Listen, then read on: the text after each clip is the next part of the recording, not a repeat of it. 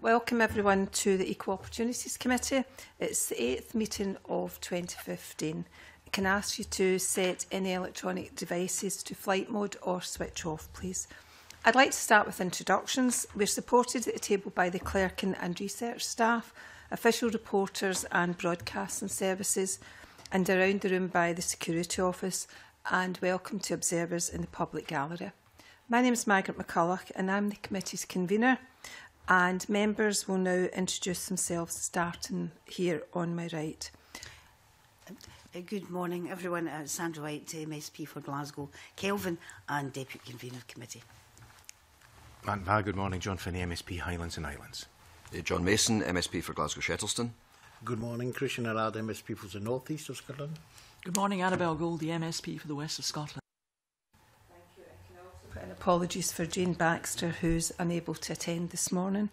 The first item is a decision on taking business in private. Members are asked to agree to take item 3 in private, which is consideration of petition PE1372 by Friends of the Earth Scotland on access to justice on environmental matters. The reason for this is that we will be discussing legal advice. Are we agreed? John. Convener, I know the committee wants to be open and transparent, and I understand the protocol that has you asking for this matter to be considered in private. I am content that that is the position, given the long-standing protocol. However, this matter has been on the agenda from almost day one of this committee in the session. It is a manifesto commitment of the party of government, so I'm hoping we're going to see some action today rather than just more words. Yeah. So can we agree that we will actually hold this session in private then? Yep, agreed. Thank you very much. Agenda item 2 is an evidence session on our inquiry into age and social isolation. I welcome the panel and can ask witnesses to introduce themselves, and can I also invite witnesses to outline briefly their current work. And can I start with you, Joe, please?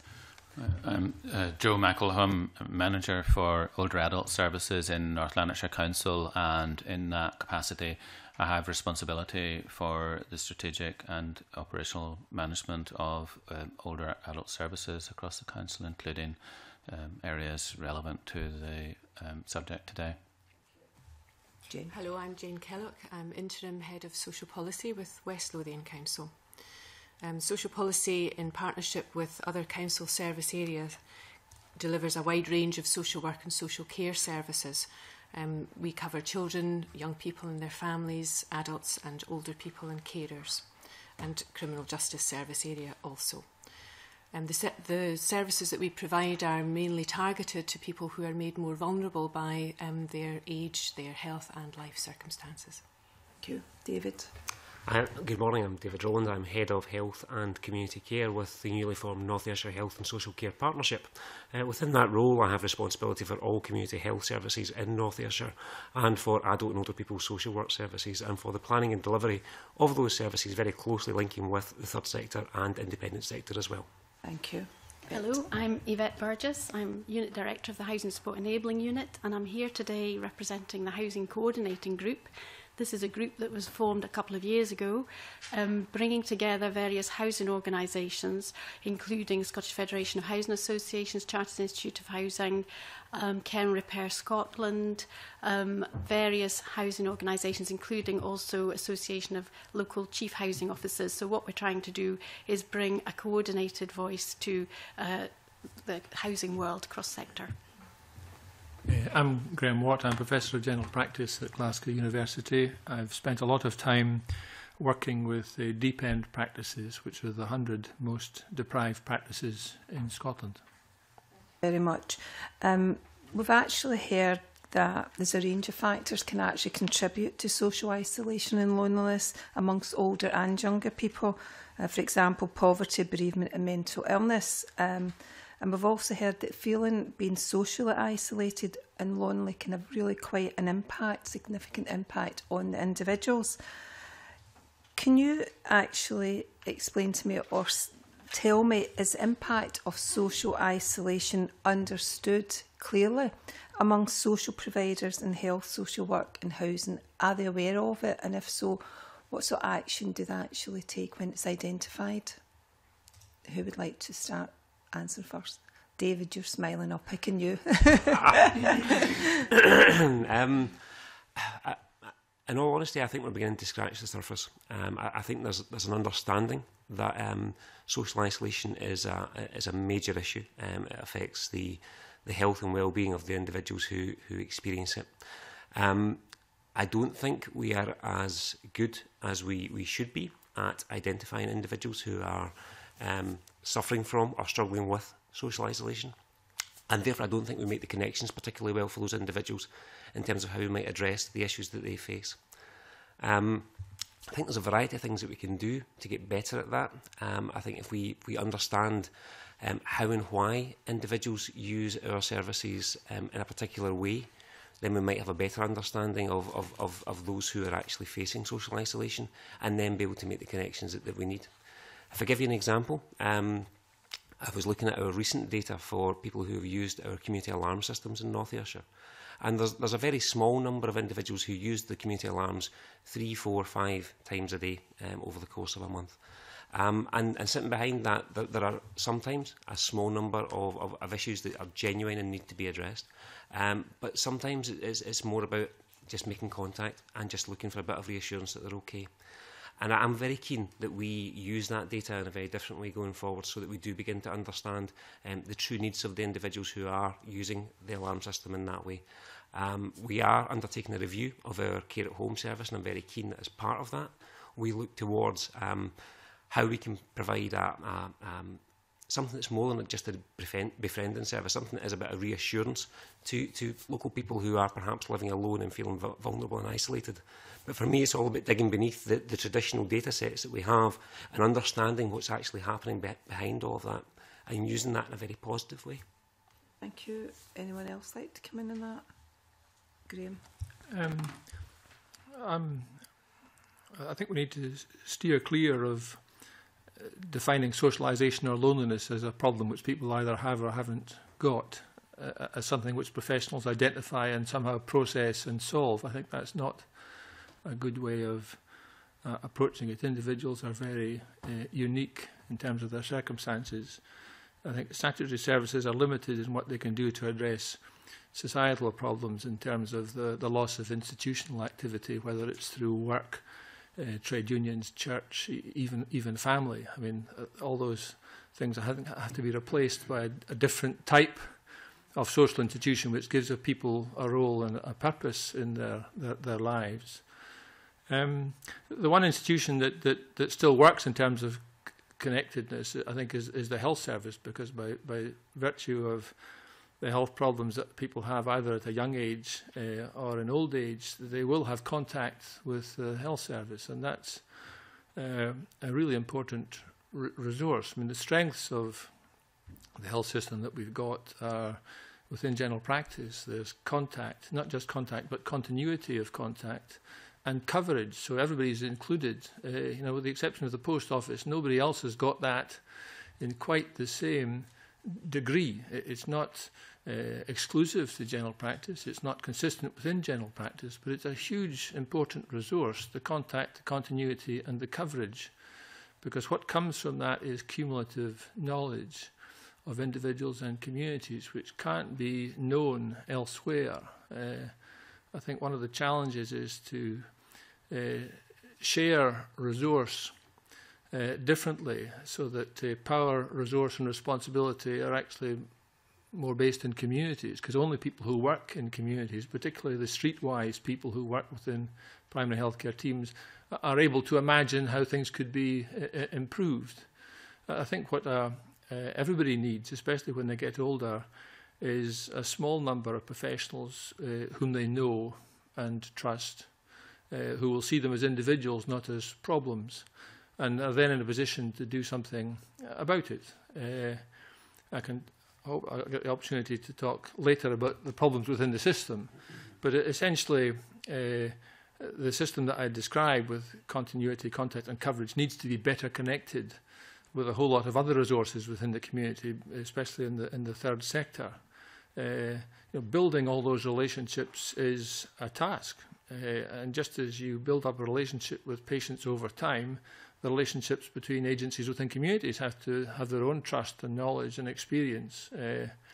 My view would be that in many ways the health service needs to be reimagined as a social institution which addresses the problems of the future rather than what it's currently doing, which is continuing to operate on a kind of a rescue in dire straits modes. The centre of gravity needs to shift away from out-of-hours accident and emergency hospital beds to upstream in the community, helping people to live well and long with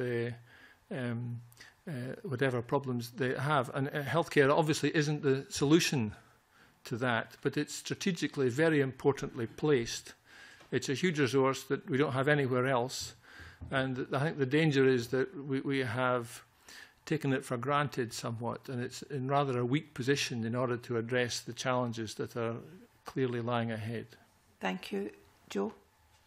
I would endorse both the previous contributions and the connect that that we don't currently identify, people who could in fact be connected and be better supported, and in fact GP practice quite often will in fact be in touch with people. The other place, in terms of just as an example, in terms of NHS, is that there are pressures in emergency department, and some of those pressures are actually related to people who turn up at the emergency department in the hospital on a very frequent basis, and actually they're there because they are actually feeling isolated. There is a kind of an issue of loneliness, and they've established a pattern of going there. But in fact what we don't then do is find alternative approaches, and the third sector is vitally important in that. So, an example from North Lanarkshire, from the Lanarkshire Partnership area, is that in the acute hospitals we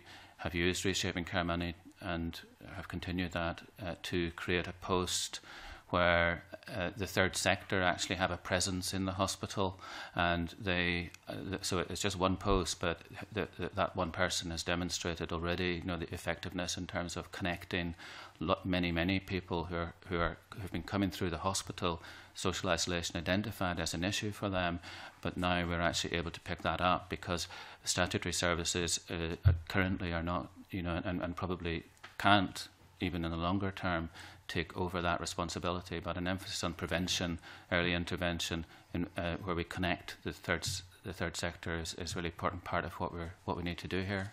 Thanks. Annabelle? Very interesting. Could more information be provided to the committee, Mr. McElholm, about that? Yeah, it'd be quite interesting to know if the people that were coming along, where they would be referred to, and I don't know if you would have a pattern of how often they actually turned up, and once they were referred, did they actually stop coming to the hospital? I don't know if that's too much detail, but that would be quite interesting to see how effective that is. Yeah, we can obtain a report for the committee on that. Yvette?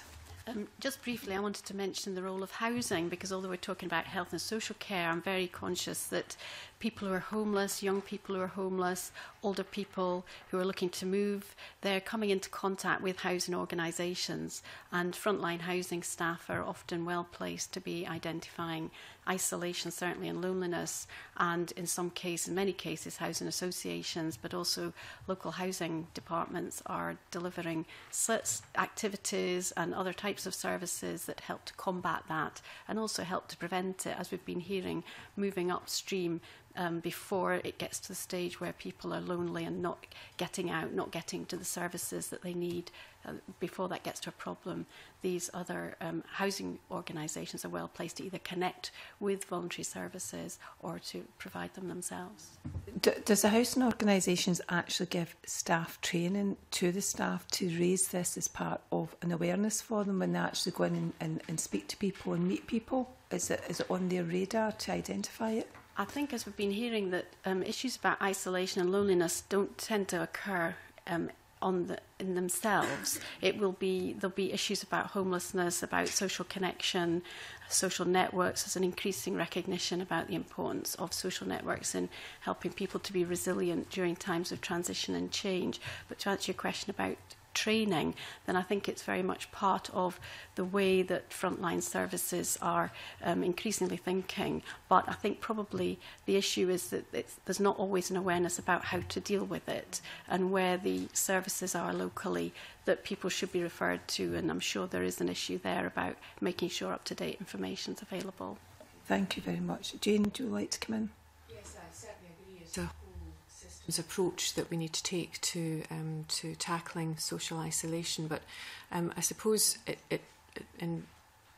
I see it more as a societal issue, and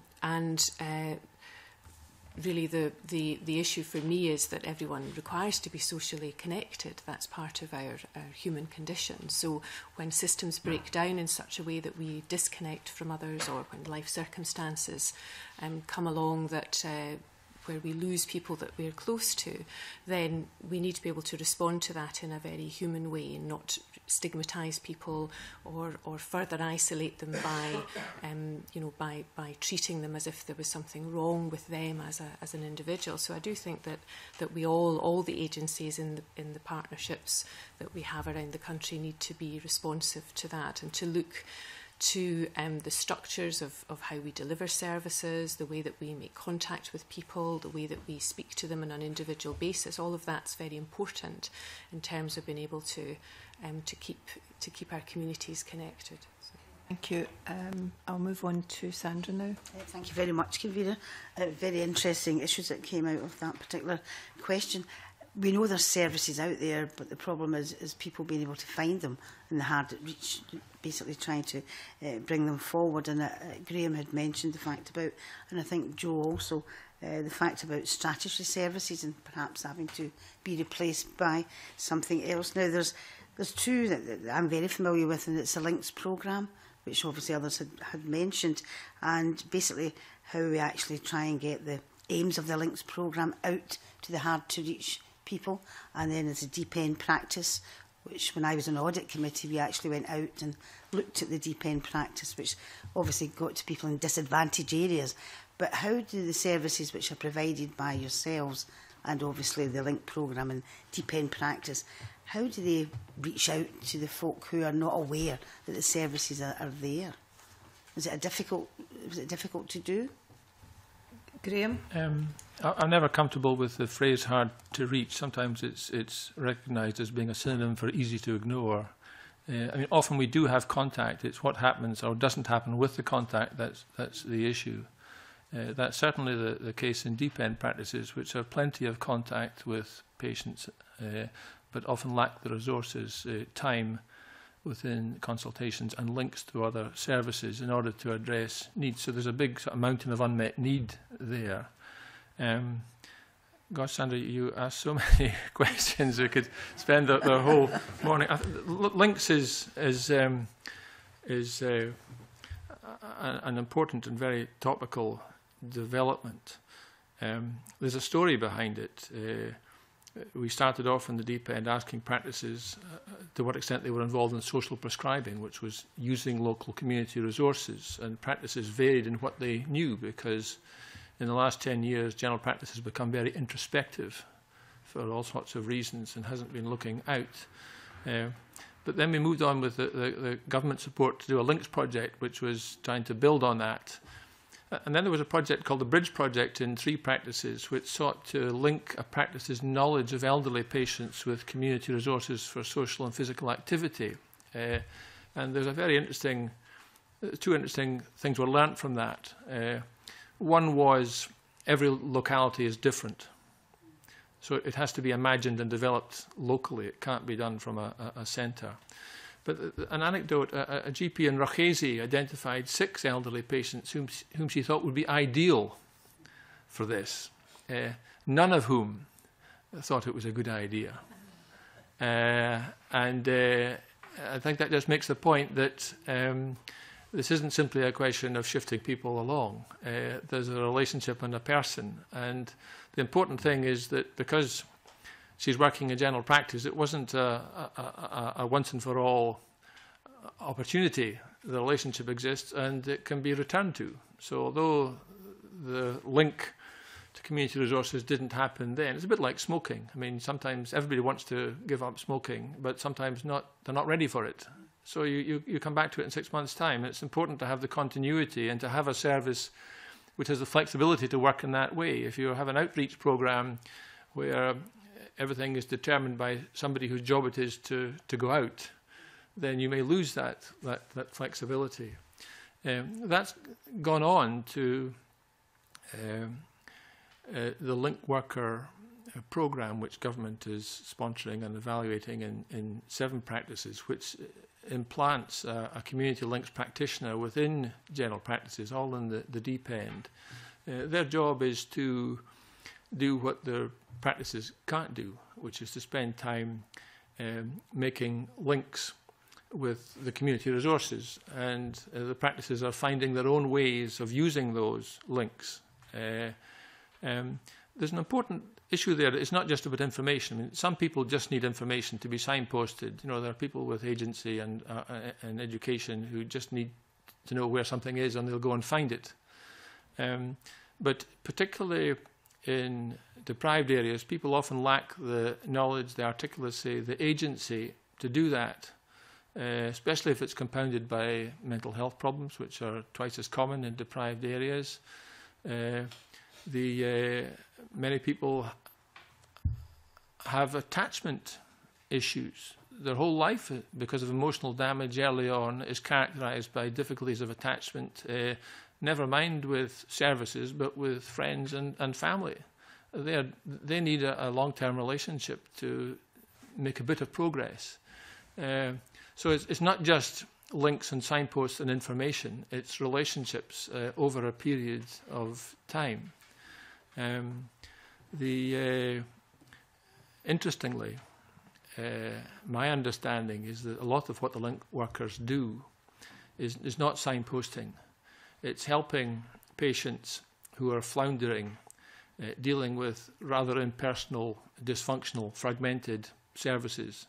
The way that services are configured often makes it very difficult for patients to find their way around them, especially if they have more than one problem. So that's called the treatment burden.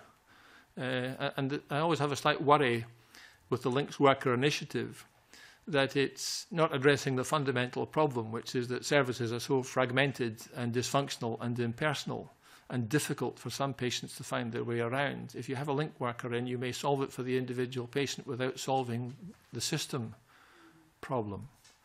But I think that it's early days, the link worker initiative. In a sense, every practice should have one, but it is an expensive solution, so every practice couldn't have one.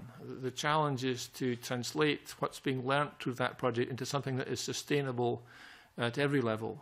And essentially that's building social relationships within local communities, not necessarily with expensive professional salaries. That's unaffordable.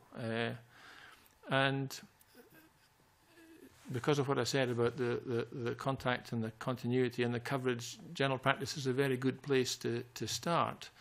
But it's not a good place at the moment because it's under such pressure. I can talk about that more if you wish. Thank you. I presume what you're saying is it's great, but it shouldn't just all be down to general practitioners. There's other ways of doing it. Yeah. I think, I don't know if anyone else wanted to come in, but David had mentioned earlier in regards to joined up. I'm sorry, you did mention the word links, but you did mention the fact about working, together in an alliance type thing. And I think housing and every other aspect is very important, and it should be more joined up. It's how we get to the joined up part of it. And I just wondered if you had any ideas or comments in regards to that. Yeah. I mean, from my perspective, there's 2 bits of work that we're looking to take forward this year. Part of it mirrors some of what Graham's just described in terms of recognising the importance of general practice and the universality of general practice, but the need to support general practice. So we are putting connector posts into 6 GP practices in North Ayrshire this year to trial precisely that links type model. But Graham's absolutely right as well. In itself, I don't think it's sustainable. So part of that role has to be about beginning to build community capacity and community resilience, so that over time we begin to develop that community network that people know and understand how to engage with, so that it becomes sustainable over time. The other bit of work that we're doing just now relates very much to the housing side of things, and we are just starting a major refurb programme in terms of our sheltered housing. And within each of the sheltered housing refurbs, there will be a community hub developed. And we're looking to develop alliances with the third sector to begin to work with local communities to design the services that will actually go into those hubs. Working firstly with the residents so that we understand which services they want, so we get that connectedness within the complex itself, but then reaching out to the community as well to say, how do we make these facilities community-based centres, community-based hubs for connecting the individuals who live on their own within these facilities with individuals who live on their own or with others out in the wider community. And I think it is about making those connections at a number of levels. I think GP practice, Graham's right, is absolutely key, but it's about finding other ways to sustain that in the wider community as well. Okay. Joe, do you want to come in? Yeah, I think it's interesting what Graham's saying, that the link workers are involved in helping people navigate, the complexity of a service system, and that would suggest the link workers are dealing with people who actually are very much involved with services. And I think a large area of concern for the committee for the report that you're producing is around people who are not involved in services, and how do we actually work in that more preventive way.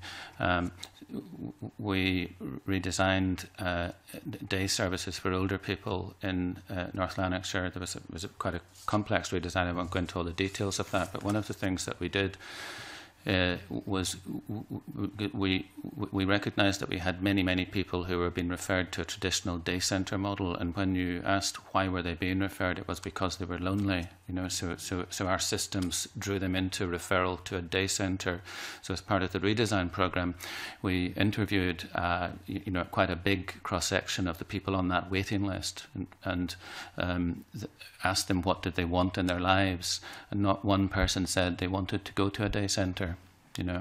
They said they all sorts of different things. Resuming the capacity to go for a pub lunch, or a bowling club, or getting back to church. So part of the redesign that we did was we took some of the posts and changed them into what perhaps I don't know enough about the links program in the GP practice, but these are roles of locality link officer. So now when people are referred, and the only reason that they're coming into the formal system is because of loneliness, then what we are offering is that the locality link officer speaks to them about what is in their area that could actually meet some of the things that they want to aspire to in their lives, and that the turnover in that, the number of people they see is really quite significant. And as we then developed that, we also became aware that, having identified the opportunity for the person, many people said, I can't actually access that opportunity for reasons to do with, for example, transport, or I need a carer, perhaps for a very small intervention, simply to get from my house into a taxi, I need a carer, and from a taxi into the centre or into the lunch or wherever. I don't need somebody there all the time, but these are the things that are stopping us. So we then actually created posts of locality support officer, whose job it is to actually provide those very small interventions. And what that has done, that actually then creates the opportunity for that person to be connected into the life of their community. And clearly also what it does, it removes the need for them to be involved in formal services, and it means that the formal service is actually able to concentrate on people who have very high levels of need. Really. Can I just come in very briefly on that? I mean, you're really talking about person-centred care. Everybody's talking about that, really talking about the individual and sort of structuring the help and support and the care around the individual. But when you questioned the group of people, or the individual, whoever was actually questioning, did anybody ask them, were they lonely or were they isolated? Because we've actually heard as well that people don't like to use the word lonely and isolated. It might be a feeling of failure, or they're sort of typecast. They don't want to actually use the word. But were they asked that question, are you lonely? Have you been lonely? And would this help? I mean, certainly we were talking to people about that, the specific, format of those interviews. It's a little while ago now, so I'm not sure I can recall that, Margaret. But certainly the reason that was identified, on reason for referral, this was what was identified. And quite often it's people who did have some, care need or difficulty about getting out of the house, and their carer was feeling unsupported and wasn't getting a break, and so the connection. People talk about wanting to actually have the activity that they had in their life before, the thing that they miss in their life before, following a bereavement. Things that they did with the partner who's deceased that got lost in the grieving process and were never resumed afterwards. So people will articulate it in that way, I think. Sandra. Just a small follow-up question, and I think basically bringing the voluntary third sector into, I say care home, sheltered housing, build, etc. I think someone's going to ask a question on that later on anyway, so I think that's an interesting prospect. I was interested in Joe, what you said. I take it that this new service that the council has is complementary to the day centres still exist, I presume. Do you charge the people there to go to the day centres, or because sometimes obviously the cost is something they can't afford? Is there a charging mechanism in Lanarkshire? Just briefly, what we did with that day service was that we then integrated it so that it had a wider range of interventions for people who did have a higher level of need. So it's integrated between health and social work. And I was talking about waiting lists. It actually doesn't have a waiting list because we're able now to help so many other people to be involved in their local community, but we don't have a charge. But that's a wider issue. Charging policy. I won't get into it any further, but thank you. Yeah. I think Jane briefly wants to come in, and then we need to move on. Yeah. Again, going back to the point of it being everybody's business, I think all of the staff that we have working within the council and our partnerships really should be in a position to be understanding social isolation and being able to make those connections for people, not necessarily having to have separate workers who do that. It should be something really that's part of everybody's role. So maybe there's a question there about raising awareness of what social isolation is about, so that it isn't ignored and it's part of the assessment and process and the conversations that we have when we meet with people. Okay, you okay, Sandra? I'm fine with that. I don't know. Can we move on to John Mason now? Thank you. Thanks, Convener. We've already touched on quite a range of issues, and transport just got mentioned by somebody there very briefly, but that's kind of what I wanted to move on to. How much is isolation and loneliness linked to, for example, lack of transport, some of these kind of practical issues? My own mother has that experience of, the challenges to getting to the taxi and then out of the taxi and things more than anything else. I realise there's a lot of factors in all of this, but another suggestion has been that some, especially older people, are perhaps fearful of engaging with health and social work services in case they get kind of transported very quickly to a care home, which they don't actually want. So is that kind of balance between, the kind of easy, obvious practical issues and the kind of more the way people feel about it? I do think there's something there about services having to be acceptable to the individuals, and I do think you're right. There probably is a bit of a fear there of being taken into a hospital or into care, and we certainly know that when people are looked after in their own homes, the outcomes are better for them. They aren't as disconnected from the world that they're in. So going back to my original point about restructuring services, looking at pathways for individuals in and out of care, we need to make sure that those are those support individuals to come back to their home situation, or to even remain in their home situation, having care and treatment at the home. At home can be very isolated, although they're in their community. Somebody in hospital can also be, or a care home can also be quite isolated. How do we handle that? Well, I mean, I think people can be isolated in any circumstance. So it is about, I think, having a range of services and responses within those services to meeting people's needs. I think it's as simple as that, of understanding what is it people need. And we have a range of mechanisms. I mean, the third sector, certainly in our area, is very alive to the social isolation. We have had an ageing well programme for many years, and really the primary purpose of that is health and well-being, but it's also about that socialisation and social connectedness.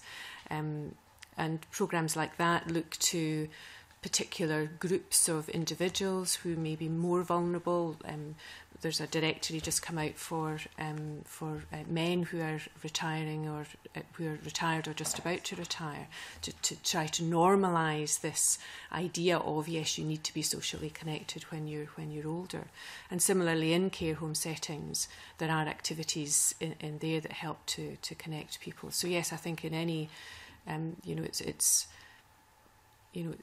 it's a human need, so we need to be able to in any of our services address people's need to be connected to others in a way that suits them. Mm-hmm. Yeah, I don't know, Professor Watt. I mean, dealing with GPs. I mean, I don't know, are some of your 100 deep end practices in rural areas then, and where transport and things becomes an issue? Transport's an issue in the city. Resources is a part of isolation for some people. I mean, the government targets the 15% most deprived data zones. Well, that's a large part of the Scottish population, 2/3 of which is registered with about 700 practices across the country. So most general practices are dealing with a bit of deprivation, including remote and rural. The thing about the deep end practices is that they're dealing with deprivation in high volume. Between 50 and 90% of their patients are living in that area. So deprivation is almost across. I mean, there's about a couple of hundred practices in Scotland that don't have any patients. They probably have got an older profile. It's multifaceted, and you can't produce a formula. It's based on the individual. Sometimes it's to do with physical isolation or lack of links within family. It's just how their life has ended up. It can be the resources of in a community where it's difficult to get to places that maybe a community that doesn't have many resources to go to. And then there's the very sort of fiercely independent type of person who just refuses all kinds of help, with whom you nevertheless still have to have a relationship with. I think the key to it is everybody's different, and they need to be taken on their own terms, and that requires really a pragmatic, flexible decision-making at street level based on a good knowledge of what's available. Somebody asked about asking people whether they were lonely. There was a study of interviews with GPs asking that, and one of the replies was it was easier to ask about impotence than loneliness, because you could do something about impotence. Loneliness is much more difficult. I think that was too. Is that especially GPs just feel they're got so much to do? Well, that's a separate issue. I mean, I think that's too negative an issue, because there are lots of things that you can do. The question is, are those things being done? When I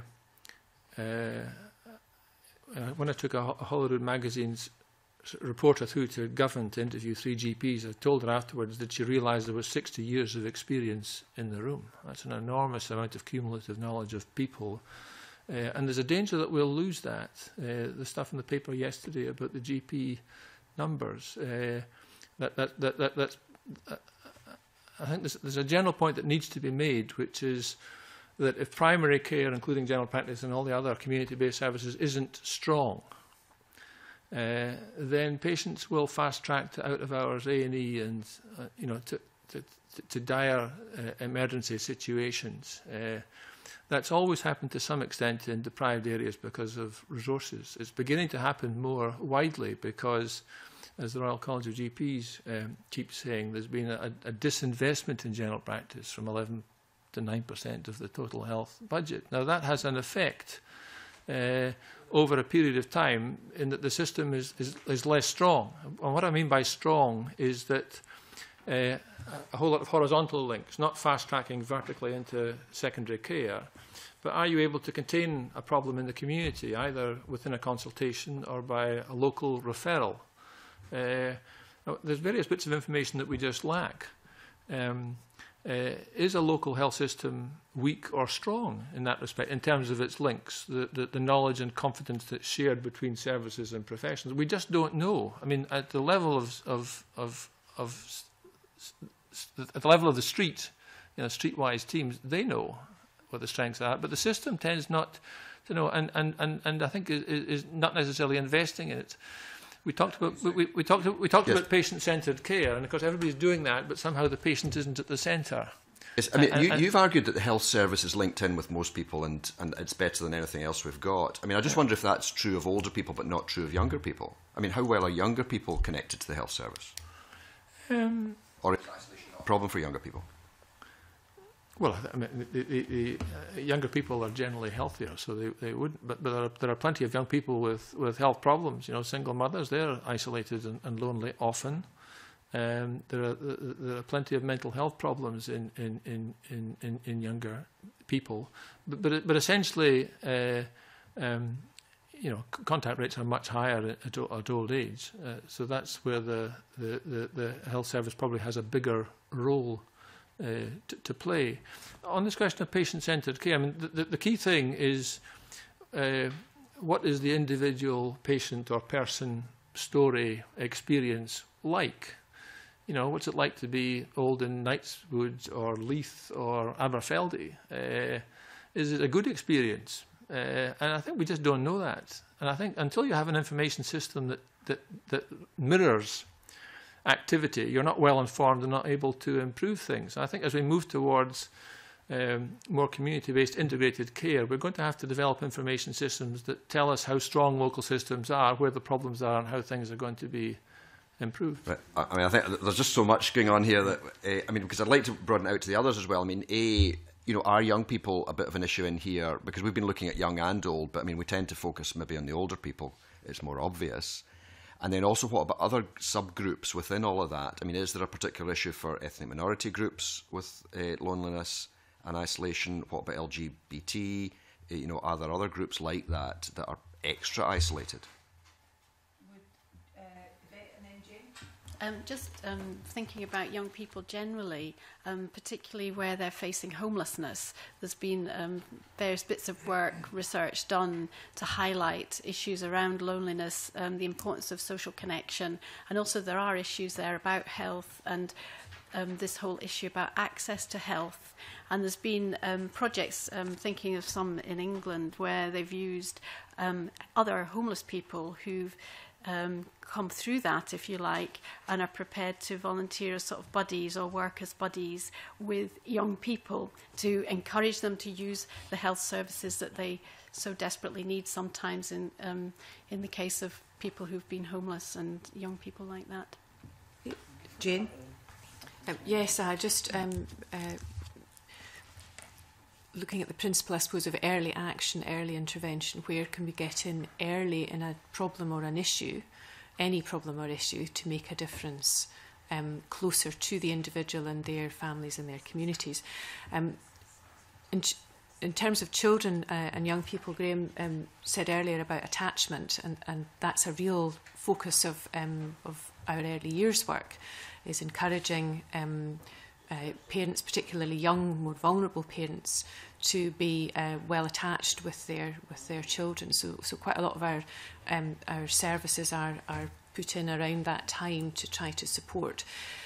There's something as well about a whole population approach to this. So trying to make sure that none of the vulnerable fall through the net, not just offering a service out there, but of proactively going and seeking and reaching out to people rather than expecting them to come to us. So I think that's something.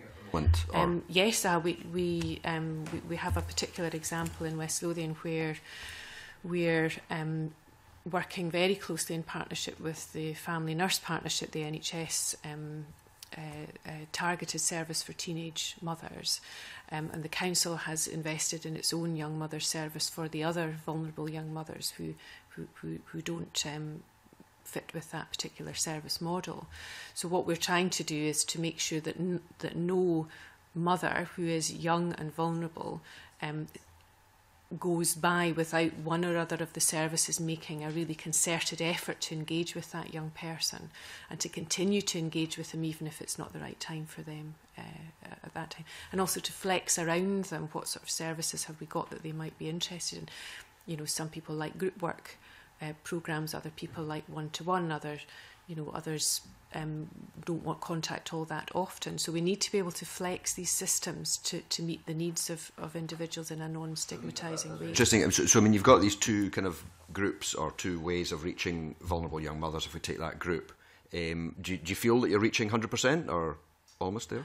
We're not far off, actually. I can't remember offhand just how many ultimately turn down a service, but we keep statistics and of tracking young people, tracking young mothers through those systems. So yes, I think we're fairly assured that we are reaching out in that way to young mothers. But I think that, you know, when you have a particular population that you know is made more vulnerable of all sorts of social ills, then I think trying to reach all of them in a systematic and robust and persistent way is pretty important. Thank you. Okay. Briefly, the issue in the Bridge project I mentioned, that was the one where practice knowledge of elderly patients was supposed to be linked to community resources for social and physical activity. Anecdotally, so I don't know whether this is widely true, in Bridgeton it was felt that immigrant and ethnic groups were much better organised in terms of social activity that could support people, and that the vulnerable population was the elderly white population. Excellent. Thank you very much. Can we now move on to Annabelle? Yes, convener, you may. I'm trying to sit at the top of a tree and get a bird's eye view of all this because the detail can be bewildering. And there are two aspects I'm interested in. Professor Watt has already referred to this, and we've also had evidence about this. It's a concept of social prescribing. And I have a very simple question for you all. Is social prescribing an understood phrase? Is it in the lexicon of professionals?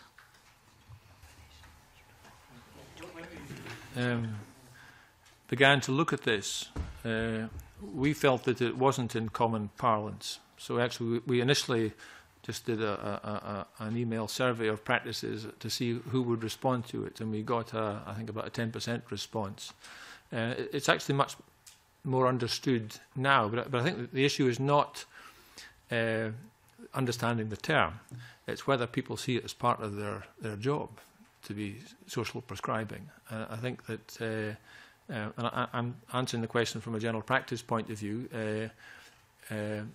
not because general practice is the most important thing, but it is disproportionately influential within the system that we're talking about. And I think social prescribing implies that practices will be outward-looking. They'll be thinking about themselves as the hub of a local health system and using their opportunities to develop that. Well, if you're totally preoccupied in a reactive way to dealing with everyday concerns, then you're just not going to be looking outside. Fine. So the issue is not understanding of the term, and it's not actually understanding of what would be required, because there are models being developed all over the place of this. The real issue is, I think, a resource issue of whether we're investing in it as a substantial activity. You know, the health service is 90% of its work is in primary care, 10% in hospital, but 90% of the money goes to hospital and 10% to primary care. The average spend on a patient in general practice in Scotland is about £123 a year, which is almost the cost of an outpatient appointment. You know, we spend peanuts on it, and we can't begin to imagine developing a strong primary care system with that level of funding. And one of the consequences of that is the community, having been treated as a sink for years and years, it is now full. It's a bit like a flash flood. The current issue with A&E is simply because primary care has lost the capacity to absorb that it always has. And GPs are looking to retirement because it's not a job that that energises them. It drains them. A lot. On this point, convener, I wonder, Professor Watt, if I might just ask your colleagues in the panel here. I mean, is social prescribing a term in your lexicon? And I really just want a yes or a no. It's to try and gauge the extent to which people are aware of this. Joe? Yes, it is a term. I think it is associated with healthcare and with GP practice. It isn't. It's not a term that kind of goes more widely, and in the local context, it would be very much associated with the capacity which GPs have to allocate a series of free sessions in the local gym as part of dealing with a diagnosis of a particular health condition. But we do have that facility there, and it is used. Yeah. Yes. Also, we have an exercise referral scheme in West Lothian that's comes under the social prescribing banner. That's quite well used and well known. We've had a number of initiatives over the years, so it has grown in terms of its familiarity, particularly in general practice. I think Graham and Joe are absolutely right. But I think that the sea change that's coming for me now is not that it's just a phrase that's used. It's that GPs now, I think, in Ayrshire are starting to want to shape what social prescribing might look like and take ownership of what the models that they prescribe into might look like, because they recognise, for all the adversity that Graham's mentioned this morning already, they recognise that the current model cannot continue, and so they need to find a way to promote early intervention for folks who use their services, and therefore are looking to come up with models themselves of what alternatives might be to a lifetime of illness.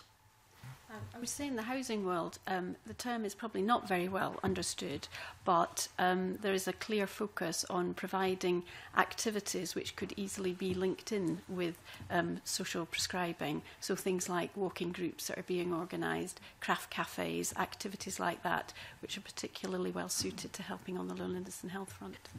Professor Watt, coming back to you, and I've listened with care to your very justifiable concerns about the problems of structure and resource and capacity to deal with either delivering or trying to implement a policy of social prescription. But can I ask this question? I mean, it seems to me, going back to what you were saying about the coverage of the NHS, and I think what we now know to be from the projects of which we're aware, like Deep End and Links, that patients do have a confidence in their GP, possibly born out of a reassurance that the GP is to be trusted and can assist.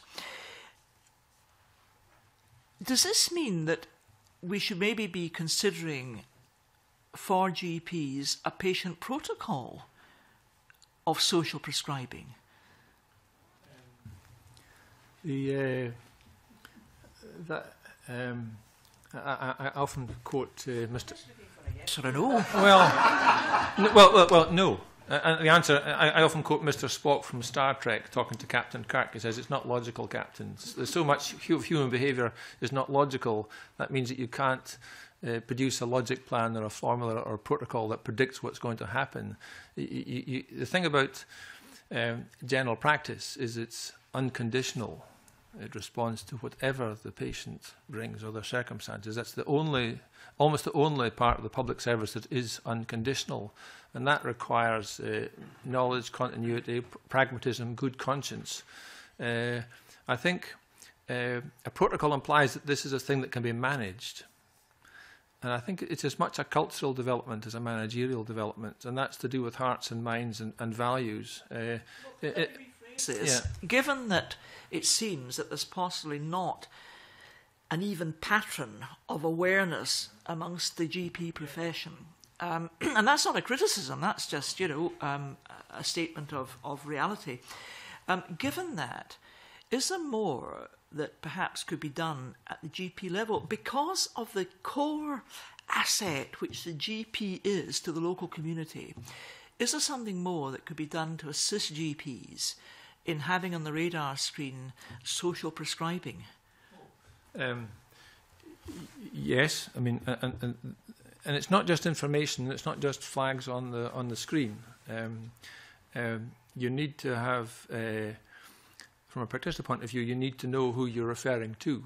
Do you have trust? Do you have trust in them? I mean, the whole question of trust, I think, is based on positive experiences and confidence that they will be continued. So there needs to be continuity. A huge resource. When people retire, they take all that with them. That's a real hazard that we face.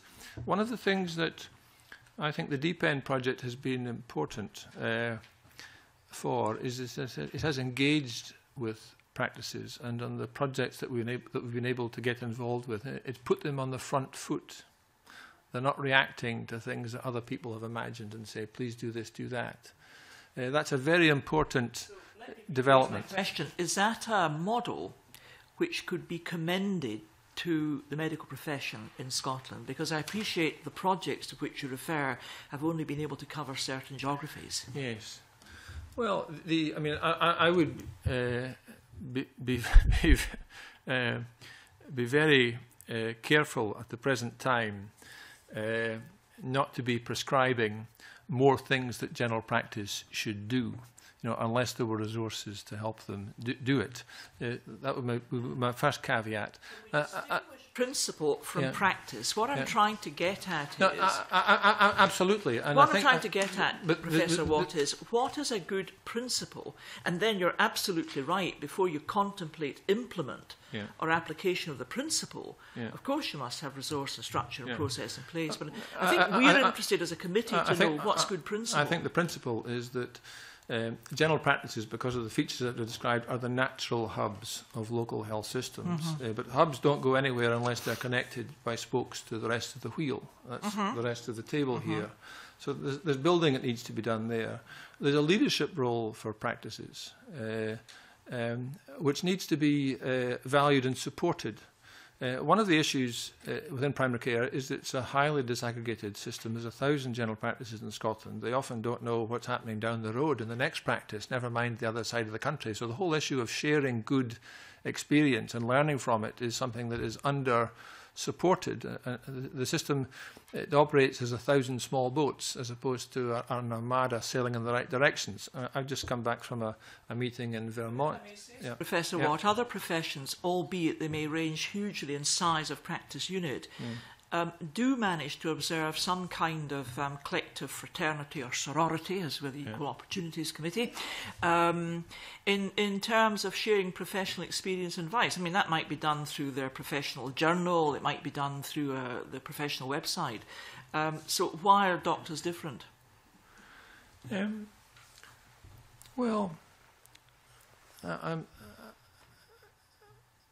It's big.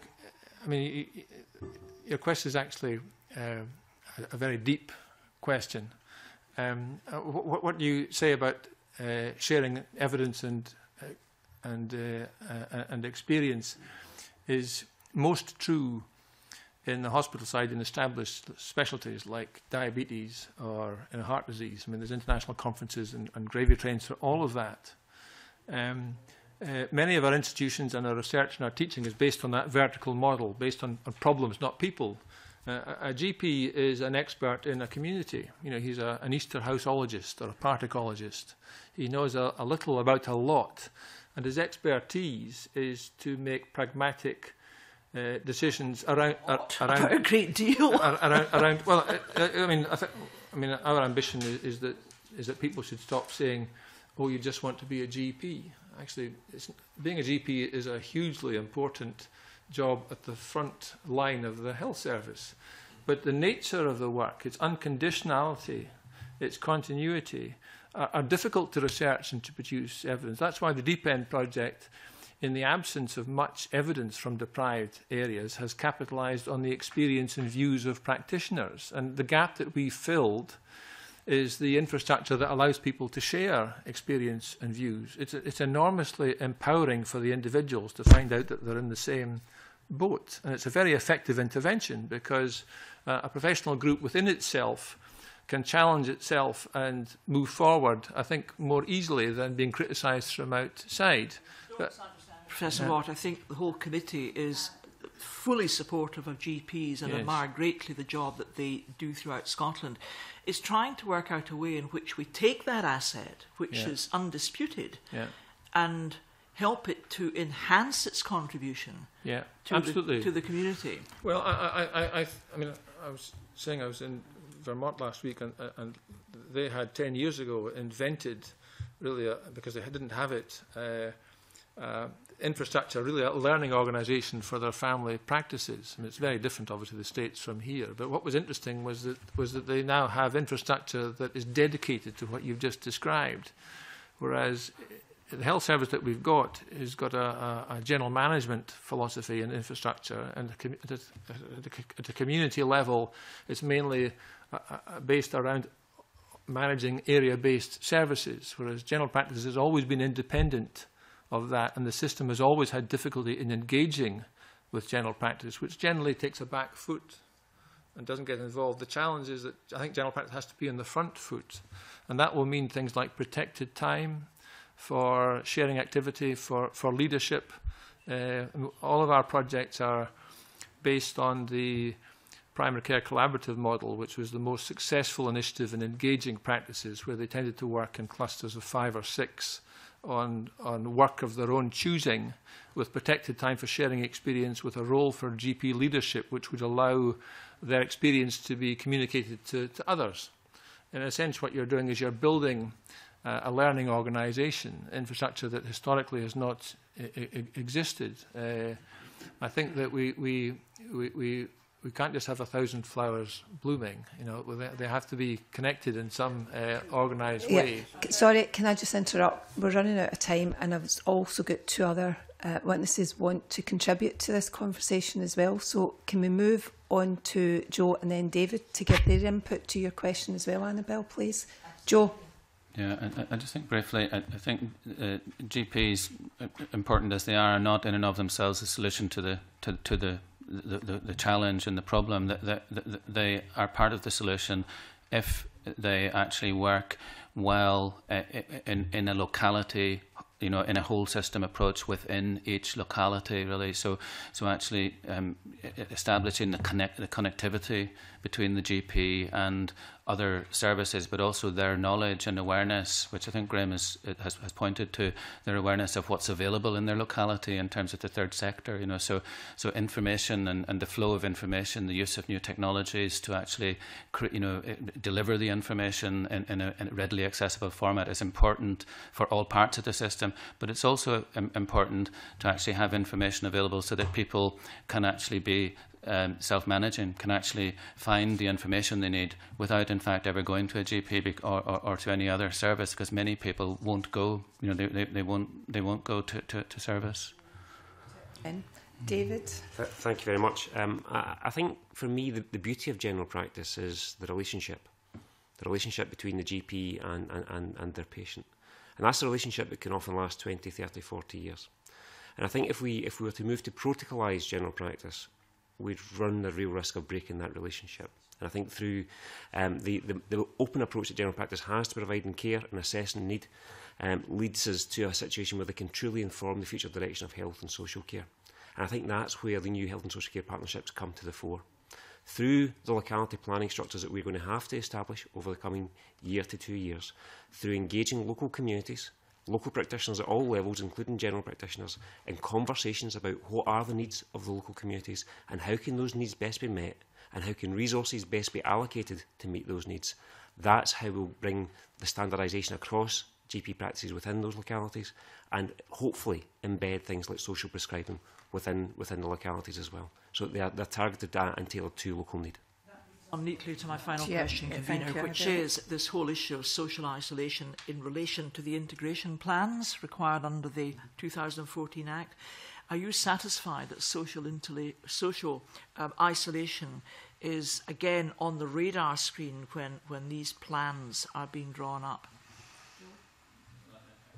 What I'm satisfied is that the opportunity is there, and then what will actually, be important is how is that opportunity actually translated into reality and into change. And the opportunity is there because the national integration outcomes are there's a clarity there around the importance of well-being and supporting well-being, not simply providing care to the best of your ability, but actually promoting well-being, which isn't necessarily about being involved in care. The national integration outcomes emphasise, prevention, supporting people not to be involved in services, and that's actually, I think, where they give the opportunity.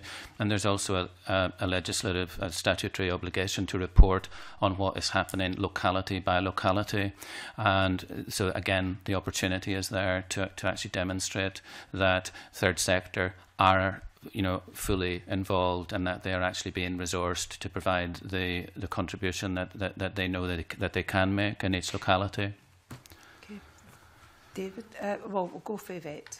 Just to say that thinking about locality planning, then I think it's really important that housing is involved in this, as well as local voluntary services, voluntary organisations. And of course, that's something that we're still watching around the country to see how that's going to pan out. But housing organisations are very clear about the contribution that they can make to this process and should be around the table. And obviously, their links with the voluntary sector are very important in all of this. Okay. Are you okay? Just, Joe, you said, it's an opportunity. Is that an opportunity that we're confident is being recognised by all health boards and local authorities? Well, I would have to say it's kind of maybe difficult for me to kind of, express an opinion across all health boards and local authorities. Certainly in the area that I'm working in, I'm completely confident that, that this is very high on the agenda and is recognised, yeah. Yes, briefly. I would agree very much with that. I think there's a range of opportunities around for us in the service areas to be providing more joined up, more flexible, and services that intervene earlier. Yes, for sure. Or Ayrshire the same. Well, what I was going to say was I absolutely recognise the opportunities as Joe's described them, and what I want to provide some reassurance to the committee today is that we've actually translated that into a clear commitment within our strategic plan. One of our 5 strategic priorities is to improve mental health and well-being, and whilst out to consultation on that plan, that was the priority that got the warmest welcome from the local population and was given the highest priority by them in terms of the feedback we received. So it's there, it's explicit, our commitment to the local population, and social isolation and loneliness fits right up the middle of that, so it's very, very high on our agenda. Thank you very much. We're moving on now to the topic of sheltered housing for older people. On the 13th of March, one of the witnesses actually described the lack of sheltered housing for older people as a demographic time bomb, and the appeal of sheltered housing is that it can provide community support without taking away the person's independence. Do you think that is a way to actually combat social isolation? Is that possible? Or, as we also actually heard as well, that you could be in a nursing home surrounded by people every day, 24 hours a day, but you could still be lonely? And I'll ask Yvette first. Yes, in terms of sheltered housing, I think we need to recognise that the sheltered housing model is going through change and has been for a few years. And so what we tend to traditionally think of as housing for older people with a resident ward, and that's really moved on to flexible services coming in and out, a recognition about the role of those services as hubs, as we've heard already from North Ayrshire and from South Lanarkshire's Council's experience as well, moving on to thinking about serving communities more broadly. But in terms of whether there should be more of it, then I think it's perhaps a bigger issue about analysing what it is that people desire, what sort of aspirations they have as they come up to older age, what choices are they likely to make if that option is available. And generally speaking, as I say, the traditional sheltered housing has been going through a period of reconfiguration. So what I would suggest is, rather than just reproducing the traditional model, then looking more broadly about people's aspirations and needs, but recognising some of the very valuable aspects of the traditional model, that feeling of security, people moving in, choosing to go into that sort of service because they felt there was some security there, that there would always be somebody on call, that there would be a support worker that they would know, whether they called that a warden or a support worker or a housing manager. So some of those elements, as well as the option of socialising near their home.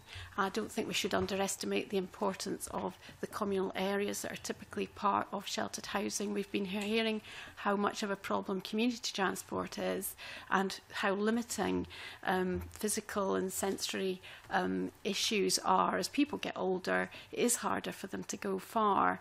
And so having that option of a communal area where they can organise events, organise activities, share common interests is so important. So definitely we should be looking at that as continuing to be an option for people.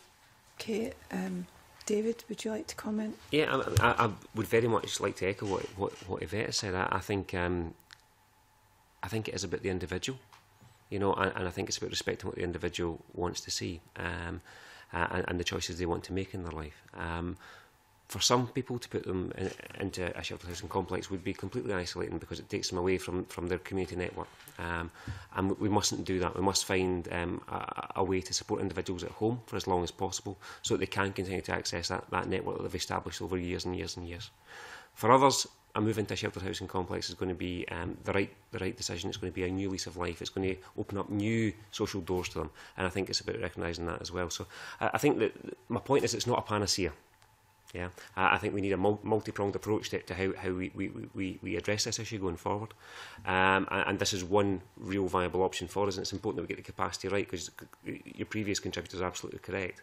If we don't get the capacity right, then it will be a time bomb for us. But it's about recognising that it's not right for everyone. We're actually running short of time, so can I ask you to condense your answers from now on? I've got two other members that would like to come in to ask questions, and we'll move on now to John Finney. Well, thank you, Convener. It's a question for Miss Burgess, and it's about the unwitting loneliness, social isolation that can happen when housing providers perhaps put young homeless people in inappropriate accommodation, or accommodation that transpires to be inappropriate, and likewise when they're given tenancy of a house without the necessary skills to maintain that tenancy, the doorkeeping skills and all the rest. Is there a growing awareness of that, or how has that been tackled, please? I think in terms of what we're talking about really is the support that people might need, young people particularly who've never experienced a tenancy before and haven't had a chance to develop the life skills needed to get on with neighbours, etc. The legislation we have now around homelessness does include, obviously, the requirement that local authorities assess somebody's housing support needs when they're homeless, and that includes young people. So there is a growing awareness, I think, at that stage about the support needs that a young person might have, and then a duty to make provision for that support. So I think the support is essential. Housing support service will typically look at issues around social skills, will look at things like life skills development. An important part of that will be looking at their social network. Does that need to be encouraged and boosted up, or perhaps there's an issue there about somebody deciding that really they have to move away from their existing social circle. It might be because of drugs, alcohol issues, and that can lead to a lot of isolation for a young person or for anybody else going through that. And so that's where some formal support can really help to see that person through to making other social contacts to prevent the isolation then that can so often lead to further problems. So I hope that's answered your question to some extent. It is, thank you. That's reassuring. And a question, if I may, for the panel generally, and it is about, we've heard a lot about the use of social media and technology. Now, whilst accepting that there are a range of skills within our community, in fact there are a range of opportunities because of the technical limitations in some areas, what part can that play in reducing loneliness and social isolation? Please. John. Yeah, I mean, I think there are two strands really. So one is actually enabling people who may be actually digitally excluded, don't have the ability, the knowledge and the experience, the grandchildren to show them how to do it. So that is a piece of work that is important to actually address. Really, that in each area there should be access for people who currently don't use these, not out of choice, but because they don't know how to use an iPad to stay in touch with relatives, contacts who are a long distance away, and where we've actually set out to do that, there has been an uptake for that. So it isn't the case that people are saying, I'm not interested in that. I don't. When we actually speak to people, they say, I actually, they understand the concept of being excluded. They actually feel left behind because they know, everybody now knows other people who actually are using these media as part of their day-to-day lives. So not being able to do it is an issue for many people, and so there has to be that offer there, and that doesn't just involve social work, or it's actually just as an important part of a library function in any kind of public service. So offering that so that people can actually have the capacity. The second area is actually developing the web-based information portals, actually giving people access to the information, because again, it's too easy to say, well, no, there are lots of people in the group that we're talking about, older people who don't actually access the internet. That may be the case, but actually increasingly they are accessing the internet, but also their children, their families, they have connections in order to help them to do that. So the development of the website approach, which again, just in terms of example, we have a website called Making Life Easier, which actually gives people a range of options the kind of example would be to access low-level supports. So people who don't see themselves as service users of any service, people see themselves as consumers, and actually wouldn't, the point I think earlier, some people don't want to be referred to a social work service because they think the next thing that will happen is they're in a care home, and they will say to their family, no, don't, on no account are you to make a contact with social work service. But actually they'll be perfectly happy for their family to look up a website where they can get access to a range of low-level supports without in fact requiring to ever become a service user of a service. So those the two things: giving people the capacity to use these where they don't have the social media capacity at the moment, but also then having the right information available at the local level, that people are actually able to get, not just accessing a national level, generic database, but actually here's what's available in Coatbridge, and we've actually got that up to date for you to use. I don't know if any other panel members wish to comment. I mean, is there a danger that in cash-strapped times this would become an alternative to actually seeing the whites of the eyes of an actual human coming to assist you? I would say, on the contrary, what it does is it allows those people who do need the face-to-face contact, it allows them to get access to that more readily, because you're actually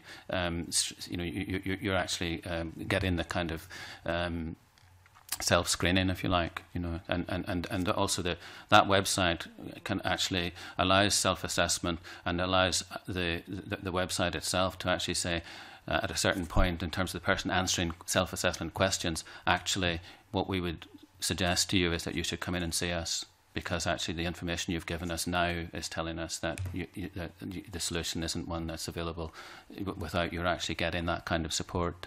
Thank you.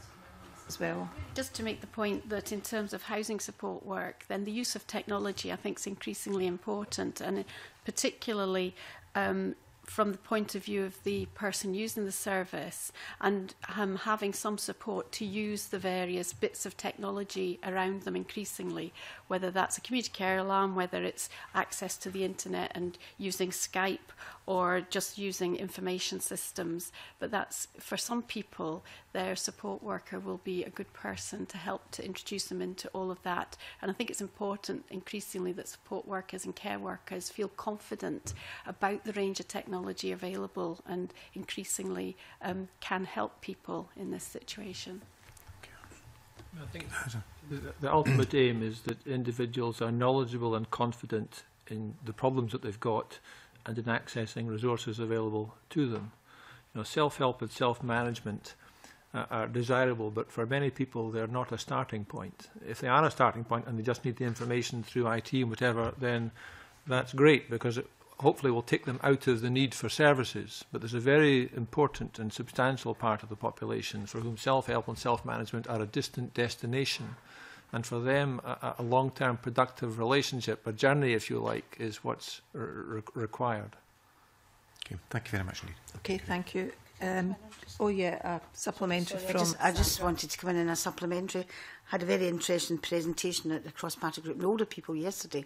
I don't know if you've heard about this one. University of Southampton and Kent and RBS here in Scotland are sponsoring it. And it's a virtual reality, it's an avatar. Have you heard about that one? It's an avatar which people who, you know, in care homes, all their information goes into this, you know, tablet, and basically I think they're going to protocol it by 2020. And it seems to be that you can call up anything from a warden to your doctor, etc. I wonder if anyone had heard of that. It's certainly been a new one to me. I'm sorry to spring it on you, but in June there's going to be a presentation about it, and it seemed very futuristic, and as John has said, if it moves on, and they were hoping to have that embodied in the health service, the cost of, you know, in the health service. And there's a film, Avatar, and if you've seen it, the technology and the graphics are fantastic, and the story is very, very weak. And I think we need to concentrate on the story rather than the technology. Of the person, avatar, that's what it's called, an avatar. Can we move on now to Christian? But can I ask you to, when you're sort of giving these your answers, can you also try and remember to bring in young people in social isolation? Because we've actually spoke quite a bit about elderly people, and young people are really important as well. So moving on to Christian now. Thank you. Thank you very much, Convener. I was going to ask about how we can find further opportunities for joint working in the third sector to combat social isolation and loneliness. But I would like to come back on something regarding a joint working. From the 1st of this month, services, health services and social services have been integrated. And I'm a bit surprised with some of the contribution this morning. You know, we are not at the time of opportunities, designing opportunities for this integration. We are at the time of implementation. Have we seen some of the implementation already? Have we seen some of the results already? And if we are not, it may be time, but we do. Who would like to start first? Joe, I'm going to pick on you, and then I'll go to Jane. I suppose I would be very clear that the integration, the process of integration, the delivery of integrated care and support has actually been an evolving process which has actually doesn't start with the legislation, you know. So a lot of the things that I've been talking about today have been happening over many years, and the legislation takes us into a new stage, a new stage of that evolution. And I agree with you, you know, that it has to be about implementation.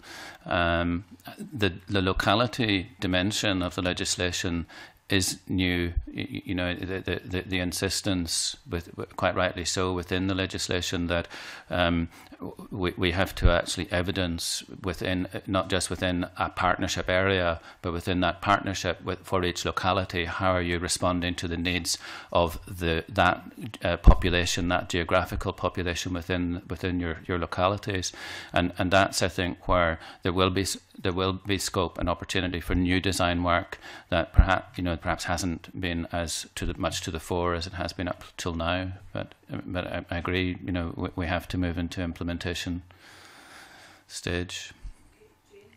Yes, just I would very much agree with what Joe's saying there, that integration, moving towards joint working within community planning partnerships is not it's not new to any of us, and a lot of the work that we've been doing, in fact, I can't think of any work that our services do in complete isolation from anyone else.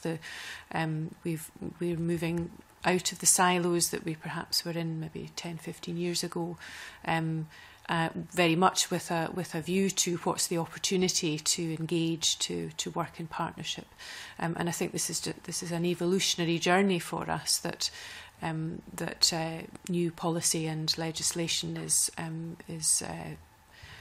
promoting also.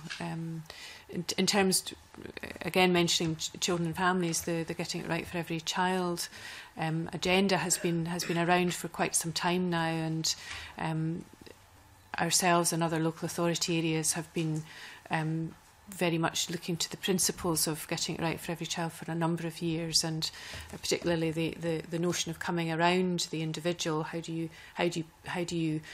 flex your services and structure your response in such a way that you're coming around the child? We've had some opportunities for that recently in the area of mental health and well-being for young people, again thinking about not just young people who have mental health problems, but those who are made more vulnerable emotionally and mentally by their experiences. So that whole spectrum of early vulnerability all the way up to young people with really quite profound difficulties. And how do you then bring the services round the table to around that child to say, how best can we support this young person? And it's not always about putting a service in. Sometimes it's about the services coming together and saying, well, the young person has a relationship with this particular person. How do we support that person with this particular level of need that young person has? So it might be about consultancy or training for that individual member of staff. So it's really about that, building on the relationships that people have with children and young people. How best can we support that, rather than pinging them off into another service and another service. So it's even not as patient-centred, but as person-centred, and getting it right for every child is exactly the kind of thing which should have been implemented. And now from the 1st of April, as you say, there is a lot of collaboration and joint working. So we have everything in place, but it's not working as much as it should be for young people yet, is what you are saying. We are still a bit lacking behind. Maybe some parts, the GPs, for example, are not as much as involved as they should be. Well, I think it's about, if we could have gotten this right easily, we would have done it a long time ago. It's a really complex area that we're in here around social care and health care, and the evidence is around these days that really does point out just how complex our makeup is as human beings. We're very complex creatures, and it's and social ills don't come alone either. There's not an easy solution to any of these things. So I think it's, and also, when we do have some answers and some solutions, often they're very much part of what's going on at the time, and in conjunction with a whole range of other things. So it's about having it's a really complex understanding that we require to have, and I think what I'm liking these days is the opportunity to that. I think there's more of a shared understanding across social care, across education, NHS, about the issues and the problems. We're not siloed in our professionalisms anymore. And the challenge is and the opportunity is, how do we make that happen on the ground in a way that really works for people in our communities? I think we have a lot of good practice.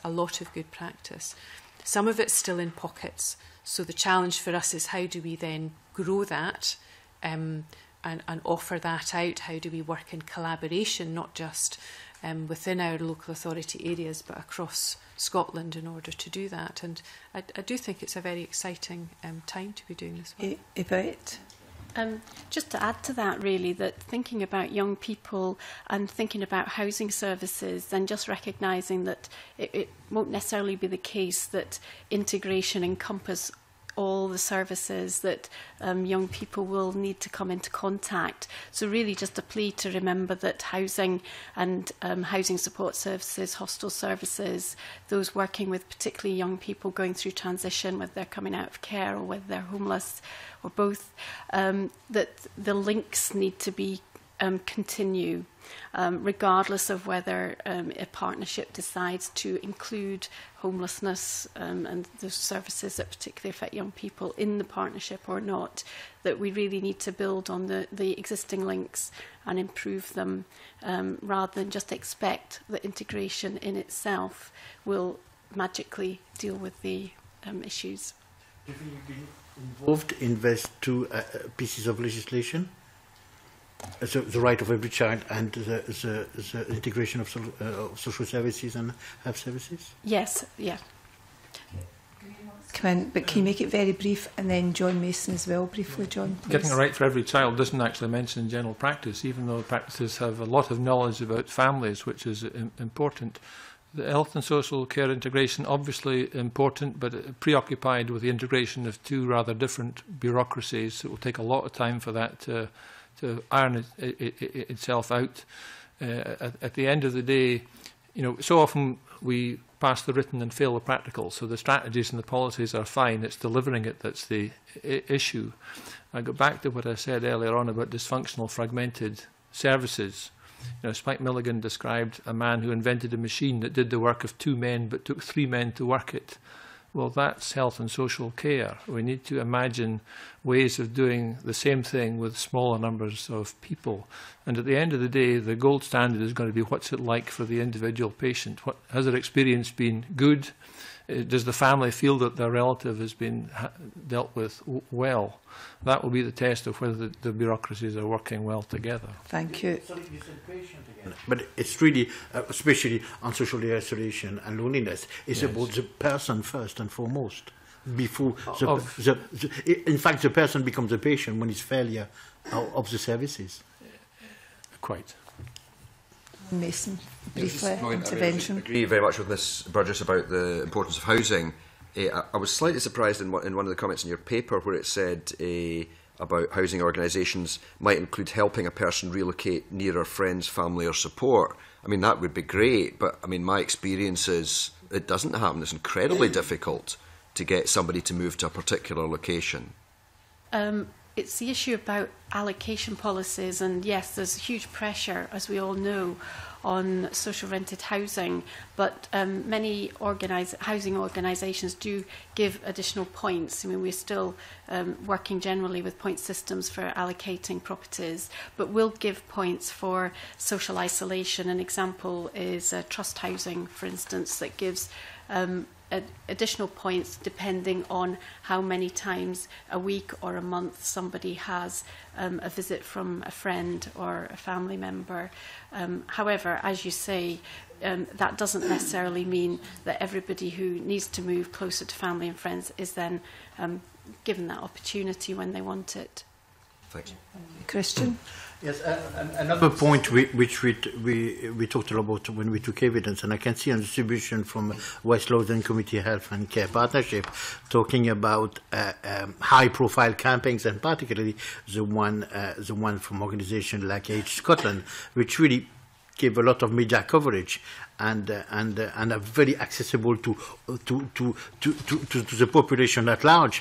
And do you think we should have that kind of national campaign? And if it is, this national campaign should be targeted at the people who could become patients, who could be affected, or more generally at the whole of the committees, and maybe trying to build a committee of regions or something else? What would be your ideas on a national campaign? Jane, would you like to comment? My own opinion about national campaigns is quite often they're based around the negative. And I would be suggesting that any national campaign would be around social connectedness rather than disconnection. David?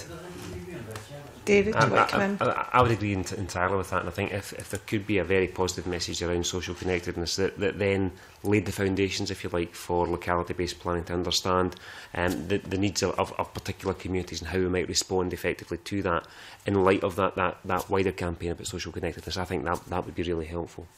Graham, briefly, yeah. And then Joe, do you want to come in as well? Yeah. I think that politicians have great difficulty in closing hospitals because of the public emotional commitment to hospitals, but the service we need in the future can't be based on hospitals.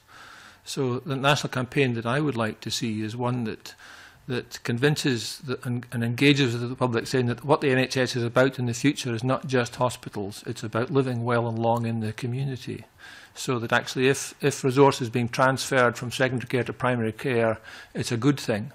Not something that's being lost, it's something that's being gained. I think unless the public sign up to that, then we're going to be tied in forever into the wrong model. I think national campaign, the challenge there is how do you get a message that is actually relevant in every part of the target audience, and really the local level is where I think some of the answers are to be found for the questions we're talking about here today. So it would just be a note of caution about the national campaign approach. Really. Yvette? To ask the question, but I wanted answers, if it was possible, of how can we do it a national one and staying positive. Yvette? Yes, I would suggest it's about public image and perceptions and challenging stereotypes. So thinking particularly about older people and anything to promote the idea of older people being active, doing things, contributing, all of those positive examples, I think, really encourage older people themselves to get on and do these things, and it encourages others who are in contact with older people, whether that's his neighbours or grandchildren or whoever, to think of them as having that potential. Should it be gender targeted, age targeted? I think that's a very good question. I think try and do something which is quite broad-ranging, but I mean it is a fact that, for instance, older men can feel particularly isolated. I'll give an example. Queen's Cross Housing Association realised that there were a group of men over 60 who weren't engaging in any of their services, and they realised that actually it was because they perceived the existing group activities, I think it was around sheltered housing, as being predominantly for women, and so that encouraged Queen's Cross Housing Associations. They recognised that, they set up a group they called the Stag Group for men to particularly get involved. So I do think you've got a point about thinking about, well, which of those groups in that wider group of older people need particular encouragement to think about being continue to be active and sociable. You wanted to come in? Yeah, I mean, I wouldn't want to see a stratified national campaign, if I'm being really honest, and I think it harks back to the point I made and the point that Joe made as well.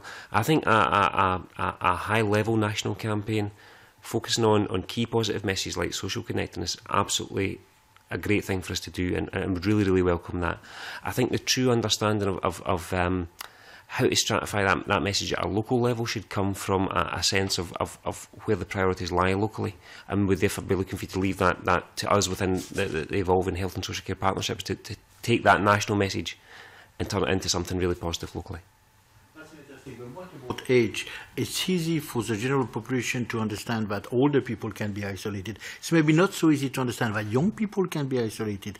Is there a way we could do that nationally? I guess then that maybe gives a lead into a theme for a national campaign, which would be highlighting that this in fact is an issue across the entire life cycle, and so that it's not, so that would be a very high level message, but I think there have been other campaigns, around mental health issues, for example, in the past, which have, really kind of, pressed home this message that mental health is an issue for everybody. You're standing in the supermarket beside people who have got mental health difficulties, and I think that some of those have been quite powerful emotional content messages, and so perhaps there could be a role, to actually raise the profile in terms of social isolation as being everybody's issue, because also it's not just, you're not simply, doing a national campaign to highlight or to develop awareness of this, that this happens, that it exists,